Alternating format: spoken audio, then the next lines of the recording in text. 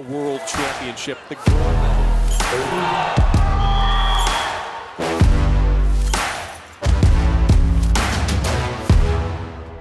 Welcome into the Stark Arena for the 2023 World Championships. We're live from Belgrade.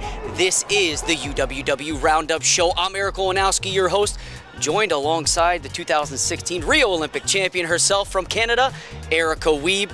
Today's show, we're going to go over the match of the day, the move of the day. We'll review the finals at 61, 70, 86, and we'll close things out at 125 with a couple of heavyweight juggernauts.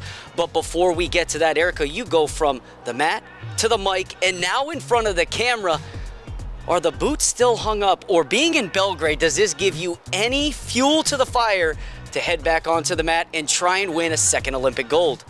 Well, Eric, thanks for asking. To be honest, it's amazing to be here, to see the lights, the action. I love a good finals match, but I'm more excited to have an impact off the mats than I am on. And so it's an honor to be here at the 2023 World Championships and to bring wrestling to you, the fans at home. Well, let's talk about this first. We're here for the Paris Olympic qualification process. This, of course, is the first of those 6 qualification competitions. Can you talk about how these athletes will qualify for the Paris Olympic Games?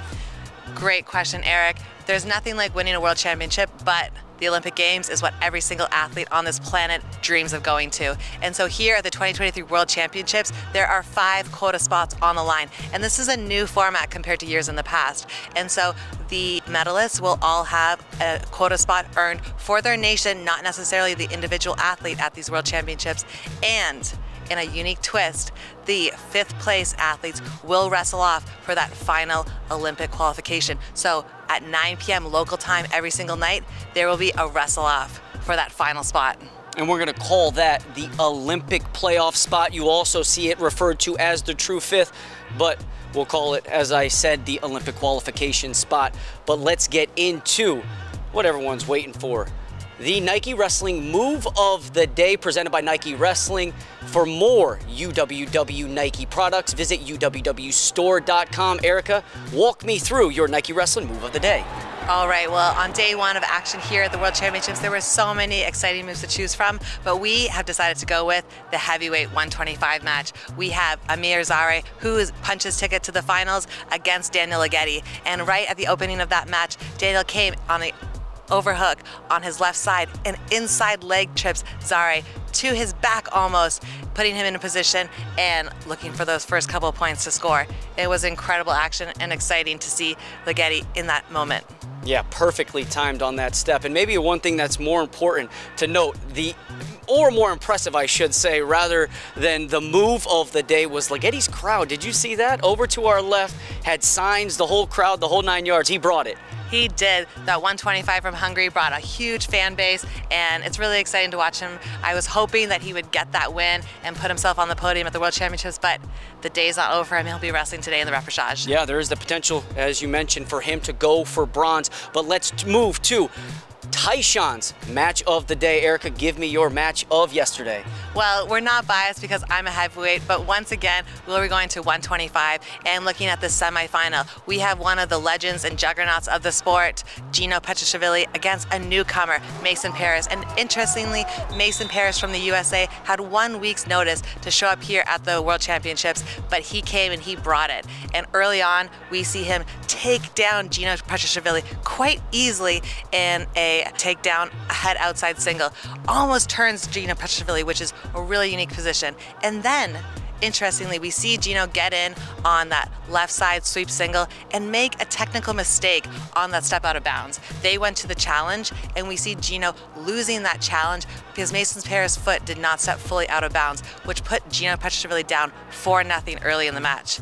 And this is the type of moment that I look forward to because I know that Gino Petrashvili can literally dig himself out of that deficit and dig himself out. We saw him. He was relentless on those left side singles and continually picking apart Mason Parris, as we saw again and again and again. And the final score was 8-6, I believe. Yeah, 8-6 was the final score, pushing Geno Petriashvili into the finals as he'll look for his 4th world title. Mason Parris, though, you have to, as a United States wrestling fan, as you see Gable pull out of the tournament, they throw Mason Parris in. Being a young guy, he showed up, he showed big. Also, another guy that we will see with the potential to wrestle in tonight's bronze medal match. But let's move to tonight's gold medal bouts. We'll start at 61 kilos, where the neutral athlete, former world champion Abbasgadzi Magomedov, will take on Vito Arujau of the United States for gold. Moving to 70 kilos, you'll see a pair of world silver medalists in Amir Babak Mohammad Yazdani Chirati of the Islamic Republic of Iran wrestling Zane Rutherford from the United States. Moving to 86 kilos, it's the premier match of the night. 2 superstars, world and Olympic champions, Hassan Yazdani Chirati from the Islamic Republic of Iran will meet David Taylor of the United States in a rematch of last year's World Finals, also Olympic Finals. These guys have met 5 times. It's round 6. Hassan Yazdani, David Taylor tonight, live from Belgrade. And we'll close things out at 125 kilos, as you mentioned, with Amir Hossein Zari of the Islamic Republic of Iran taking on Geno Petriashvili. This is round 3. In the semifinals in Tokyo, it was Geno winning. In the 2021 World Finals, it was Zari winning. Tonight, the score is settled. But let's move to what everyone is waiting for. Erica, I'm going to put you on the spot. You're going on paper. Everybody will either criticize you or be with you. Let's start at 61 kilos. Neutral athlete Abbasgadzi taking on Vito Arujau at 61. Put it down. Who are you going with? Ooh, well, watching Vito yesterday, he was unstoppable. He was composed, and I believe he's going to take the gold medal tonight. Let's move to 70 kilos. Is it Yazdani or are you going Rutherford? Well, you know what? Rutherford found himself in that gold medal match last year, came up short, and I think I'm going to put my money on Yazdani to pull away with the gold medal tonight. One quick stat, 4 matches for Yazdani yesterday, 40-3 he outscored his opponents. We'll see if he can bring that same energy tonight. We'll go 86 kilos, the one everyone is waiting for. It's round 6. Where are you going? Well, interestingly, watching David Taylor and Hassan Yazdani yesterday, David Taylor, I think, wrestled for a cumulative time of 1 minute going into his semifinal match, but then looked a little slow in the semifinal, looked tired for the first time on the halftime, and I was honestly shocked. And then Hassan Yazdani was taken down early by a couple of his opponents yesterday in the tournament, but in that semifinal, he looked unstoppable. So again, in the gold medal match, it's a toss-up.